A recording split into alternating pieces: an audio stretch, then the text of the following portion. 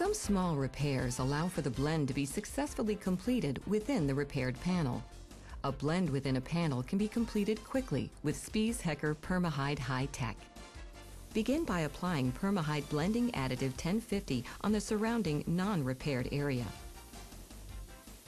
Use a 4 to 6 inch spray gun distance to apply one thin closed coat. Fast strokes work best.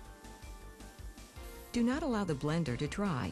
It is best to use either 2 spray guns or exchangeable cups in order to move quickly.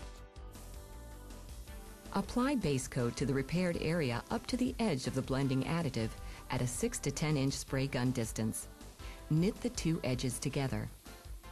Try to have the same film build on the blender and the color at the spot where they meet.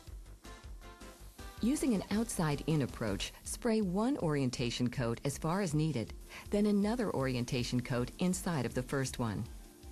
After applying the color, allow the panel to flash for 1 to 2 minutes. Then blow dry until matte.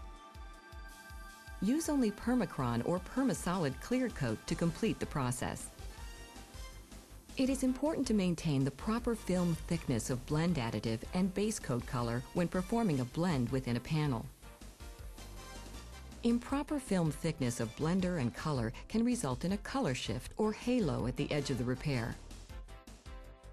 Proper film thickness allows for a knitting of the blender and color so that an effective color match is achieved. Spies Permahyd Hi-TEC provides you the speed and productivity to complete blends quickly and with dramatic results.